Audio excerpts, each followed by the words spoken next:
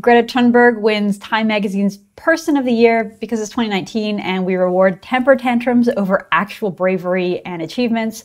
Jason Kenney goes to Ottawa looking to make a deal. Boris Johnson shows us what it's like to run an effective conservative campaign. The NHL tries to turn locker rooms into college safe spaces. And it's Thursday, so we will do Fake News of the Week and Ask Me Anything. I'm Candice Malcolm and this is the Candice Malcolm Show. Hi everyone, welcome to the podcast. Thank you so much for tuning in. Got a lot of news to get to, so let's jump right to it. On Wednesday, Time Magazine named its coveted Person of the Year, going to none other than Greta, the crazed environmental catastrophist who promotes climate alarmism, climate emergency, climate doom, climate anxiety, everything to just make everyone in the society completely afraid, as if the world is going to end if we don't take on very drastic measures. As you know, Greta is a zealot. She's very ideological, very authoritarian, and what she believes, if we actually implemented it, would be the end of modern technology, would be the end of the comforts and the standard of living that we enjoy. It would push billions of people back into poverty in the developing world. That is what she's calling for. But because she is this very telegenic, young, 16-year-old activist, the media love her. People who sit in editorial rooms love her, promote her. They believe the exact same thing. They're all far left environmentalists who fundamentally hate capitalism.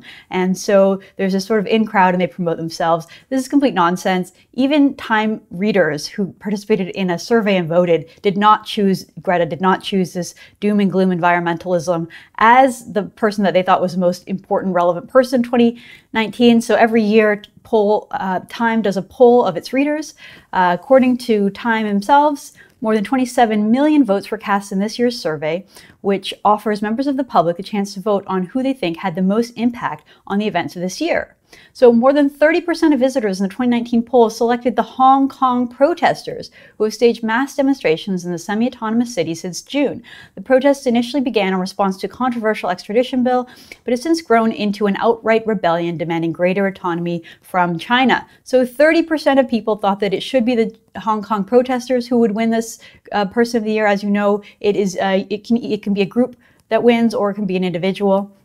So why Time didn't go with the actual people risking their lives, being brave, doing what they can to stand up for freedom and democracy is beyond me. Again, it's because they love this niche climate alarmism issue. And Time reveals that in their own survey, only 4.5% of readers selected the climate strikers and the protesters who are marching for climate action to win. And Greta was just one of those individuals. So completely lopsided. For some reason, Time Magazine decides to go with Greta, probably because she is young and blonde, and being on the front cover of a magazine will probably prompt more people to pick it up. Personally, I think that there's a lot of more deserving people, whether it be those brave protesters in Hong Kong. Over 1,000 protesters in Iran have been killed by the Islamist regime over there. Talk about bravery, talk about courage. They could have won. I think it would have been fun, personally, if they had given it to Conan, the dog who helped who helped in the raid to take down ISIS leader Abu Bakr al-Baghdadi. I would personally give it to Conan the dog, but that's just me. I would probably actually give it to the protesters even in Iran, either in Iran or Hong Kong. But again, it's 2019, so we reward celebrity over actual bravery. Next, I want to talk about Jason Kenney, who was in Ottawa this week. He had a meeting with Prime Minister Justin Trudeau on Tuesday, and Jason Kenney took a very different approach to Premier Scott Moe, who was there 3 weeks ago from Saskatchewan, meeting with the Prime Minister. It was really interesting to watch. So when Scott Moe met with Trudeau, he was very visibly upset. He was angry. You know, it was closer to the actual election, and obviously he felt that the Liberals winning a minority government would be bad for his province. He had a couple of major demands that Trudeau basically just laughed at. Like, Trudeau's not going to reverse some of his major positions in the campaign, like getting rid of the carbon tax, and it just didn't go anywhere. So that was one approach. And what you saw was Jason Kenney take a very different approach. He said that he was optimistic going into the meeting. He was open-minded. He was really there doing diplomacy. He wanted to have conversations and really get the ball rolling. He had a productive meeting, it looked like, with Deputy Prime Minister Chrystia Freeland, who Even though she represents a riding of downtown Toronto, she is originally from Alberta, so she's a good person to kind of have an olive branch with.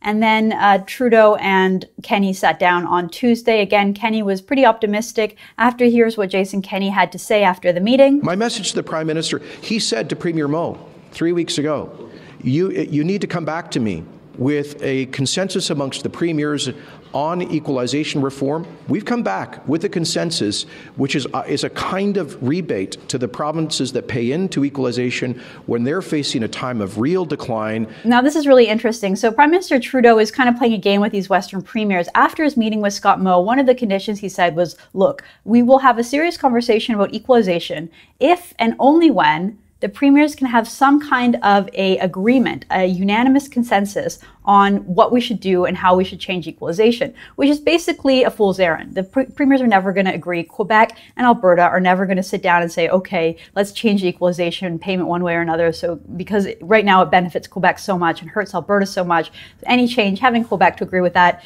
is just never going to happen. But then what Jason Kenney did was he had a meeting with all the premiers last week in Mississauga, and they did agree to a minor tweak of that equalization payment so that there would be a clause that would allow provinces that are having a downfall in their natural resources to have a break, so to pay a little bit less. So Jason Kenney was actually successful in reaching some kind of a consensus among the premiers, and he took that back to the Prime Minister. So just keep in mind, Alberta is really struggling, is really suffering, not just because of low price of oil, but also because of the lack of pipelines, lack of infrastructure to get any of their resources to a market other than the United States. So Alberta is hurting, and yet in 2019, they're still paying $23 billion more to the federal government than they receive in services. $23 billion more. So what Jason Kenney is in Ottawa asking for this week was just a $2.4 billion rebate, which is just a fraction of that. And I think Justin Trudeau would be wise to listen to them and try to play ball with Jason Kenney, just given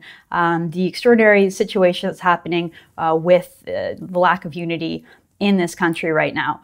Okay, moving on. So it is Thursday, December 12th, and that means that there is an election going on in the United Kingdom right now. It's been really interesting to watch. You have Boris Johnson, who is a former mayor of London, and he's just sort of this character. He's got a lot of personality. He's a very smart guy, not always politically correct, kind of like Trump in that way, although I think that he comes from much more of a political establishment background. It was really entertaining to watch his campaign and really show us here in Canada, you know, those are our political cousins over there in the UK, show us how it's done, how a conservative can run an interesting, effective political campaign. I loved the advertisements in this campaign. I'm going to show one right here. This is probably one of my favorite political ads I've ever seen. Oh, hi. Who is it? It's carol singers.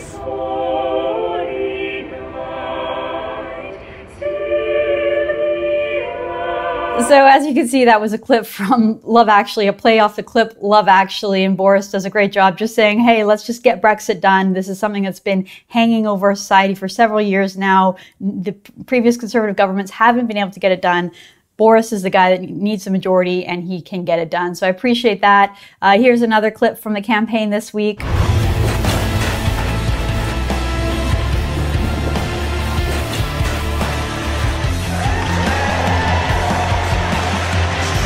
Again, just a very, amusing, well-run campaign. And Boris Johnson does need a majority. It's going to be close. The latest polls have the Conservatives somewhere around 43 to 45%, which would be the threshold. So we will have a report on that later to find out what happened. All right, let's move on.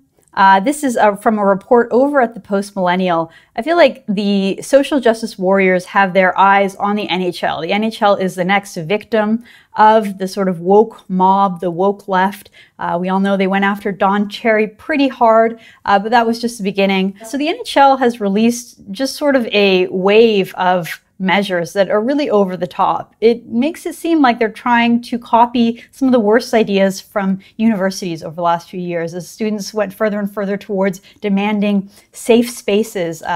That's basically what the NHL is doing, providing safe spaces for the players. So Gary Bettman, the NHL commissioner, announced there will now be mandatory counseling and training concerning anti-bullying and anti-racism. Gary Bettman said, inclusion and diversity are not simply buzzwords, they are the foundational principles of the NHL. Our message is unequivocal. We will not tolerate abusive behavior of any kind. Okay, it's one thing to say, we don't want to have racism in the NHL. It's one thing to fine players and fine coaches if they're ever, heard to be saying something that is racist and unacceptable. But some of these measures that the NHL are bringing in, I find to be quite Orwellian. They created an anonymous hotline for players, so kind of like a snitch line, which of course could be open to all kinds of abuse. When you have one side being able to make an anonymous grievance against someone else, and then, not have any accountability, that kind of goes against a fundamental principle of Western justice, namely that you have to face your accuser. And this is a kind of rabbit hole that university campuses went down. So you can have an anonymous complaint, which is so open to being abused, because if you just don't like a player on your team, if you just don't like your coach, you have the ability and suddenly the power to really cause damage and cause harm. An accusation like saying someone is racist or saying someone's bullying can really damage your career. And, to have it so that just anonymously someone can make that kind of complaint is really bad precedent. Aside from, obviously, the mandatory counseling, which is not proven to have any effectiveness whatsoever. So, again, this is just kind of sad. I don't know if this is the NHL sort of proactively saying to the woke mob, look, we're doing all the correct things, so don't come after us, or if that leftist ideology has really seeped its way into the NHL and into hockey. But again, when you watch hockey, when you play hockey, you're doing it to escape from politics. You don't want that political identity politics chasing you down into every corner of society. And that is what's happening, is that there's nothing is safe. Post-millennial describes this as a grievance-filled McCarthyist era with blacklists, witch hunts, and virtue signaling. It's already begun. It's sad. It's sad that hockey is going down this path. Okay, it is Thursday, so we have our fake news story of the week. I have to admit, this isn't exactly fake news because it's based on something that is real, but it was just so absurd that I had to read it to you. I had to tell you about it. So this was an exclusive over at the CBC. Transport Canada investigates racist song shared in no-fly list office 10 years after the fact. So the gist of the story is that 10 years ago, an individual shared an email with some of his buddies in the office of a parody video. The parody video was a Frank Sinatra song that had been turned into a song talking about a man's anxiety getting on an airplane, worrying about terrorism. Strangers on my flight, turbans they're packing, wondering if they might plan a hijacking. And again, it's a parody song. It's satire. It's actually kind of funny. The song is more poking fun at the individual and his own anxiety with flying in the era of terrorism and 9/11, as opposed to actually, being racist against people who might carry out terrorist attacks. It's a silly, lighthearted song. So an individual bureaucrat shared this video, and it really, really irked one of his female employees. So for the last 10 years, she has been trying to basically get this guy fired. It seems like a personal vendetta, that she just simply doesn't like this guy. Here's a quote from the individual civil servant. "I'm absolutely disgusted," she told the CBC News. "The email contained an extremely racist, vitriolic, and hate-filled satirical rendition. The individual who sent the email and the individuals who covered it up have responsibilities dealing with the public directly." So again, this is really just a case of a very oversensitive bureaucrat who is upset. She said that she saw her 17-year career as a federal public civil servant fall apart as a coworker who shared the song was promoted. "It's demoralizing, it's depressing, and in the end, I couldn't stay," she said. Again, I think this is just a case of someone being way too sensitive, and you can kind of imagine why this woman didn't really get ahead in her career. She's so obsessed with the fact that this coworker of hers shared an email that she didn't like, that was not politically correct enough for her, that she basically spent the rest of her career trying to get him fired, whereas, the guy that sent the email seems like he's just, trying to get along with his colleagues by sharing maybe an amusing, funny video, and he's probably a likable person, whereas she's probably not. And so she was trying to get this individual fired. People were kind of just blowing her off. And it wasn't until Amnesty International got involved and took interest in this case that it finally got somewhere, and now the department is investigating it. Okay, why on earth Amnesty International is concerned about what kind of videos civil servants in Canada share and the kind of satirical and parody videos they might find funny is just beyond me. It shows how far Amnesty International has fallen. You know, in some parts of the world, they do good work. They do good work in Iran, places that have actual human rights abuses and actual the state cracking down and hurting individuals. In Canada, they obviously have a lot of time in their hands, so they pick up silly, petty little grievances like this one. The CBC story, the reason I include it in the fake news of the week is because the CBC really drums us up like this is some kind of a horrific affront to Canadian democracy, and it just shows like some kind of systemic racism. And again, it's just full of over-the-top quotes and people talking about how crazy and unacceptable it is that an individual back in 2008 or 2007 would share a satirical video with his friends. Okay, let's move on. Again, it's Thursday, so let's do a quick round of Ask Me Anything. Okay, this one comes from Daryl. My question is, how deep does the dissent go in our party? Campbell, I assume he's talking about Kim Campbell, has been a turncoat for as long as I can recall. Mulroney had questionable business dealings, therefore questionable character.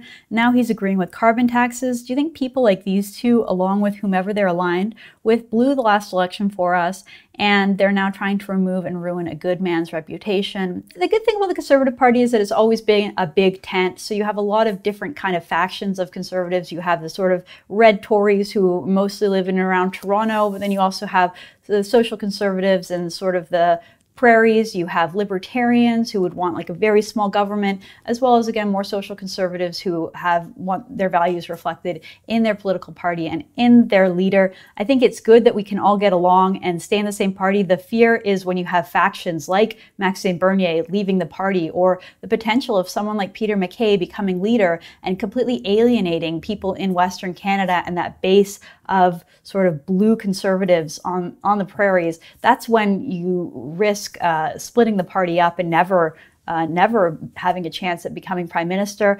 I don't know if some of the red Tories would have left the party over Andrew Scheer. I feel like those people might have left the party over Stephen Harper. So I'm not really sure that they're the people that are to blame for the loss in the last election. But I will just say that the Conservatives will do a lot better if they can remain one party and remain united.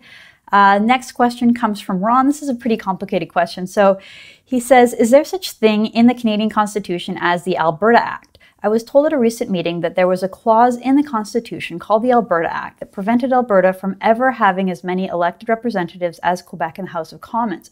I've not been able to prove or disprove this allegation, so I was hoping someone with a bit more resources than myself would be able to. So the short answer is, well, yes, there is such thing as the Alberta Act. It came into effect in 1905, and that was just the act that brought Alberta into the Confederation. It was an act of Parliament that created the province of Alberta, and notably it allowed the government of Canada at the time to maintain control of Alberta's natural resources and public lands. That was the case at the time. And as far as representation, there is mention of Quebec in the Alberta Act, but it's only as far as how the formula is drawn up to determine how many seats Alberta will have in the House of Commons. So back then, Quebec was guaranteed 65 seats. That came into effect with the Constitution Act in 1867. Quebec was always going to have 65 seats.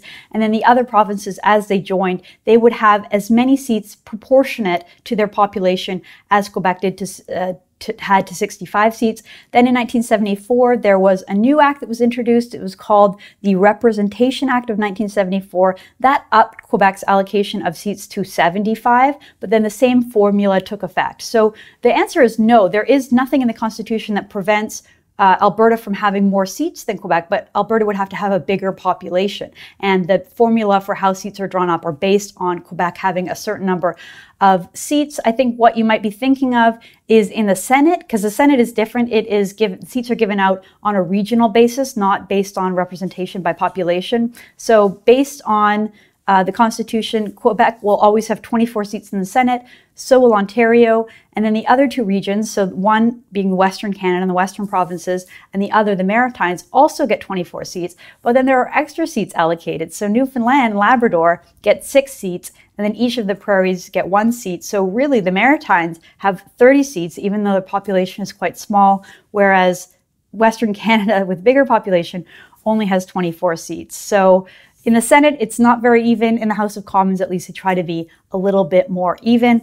All right, guys, I'm going to leave it at that. Thank you so much for joining us. And if you want to have one of your questions answered and ask me anything, don't forget to sign up for one of our clubs. You can do that over at tnc.news. All right, thank you so much and have a great weekend.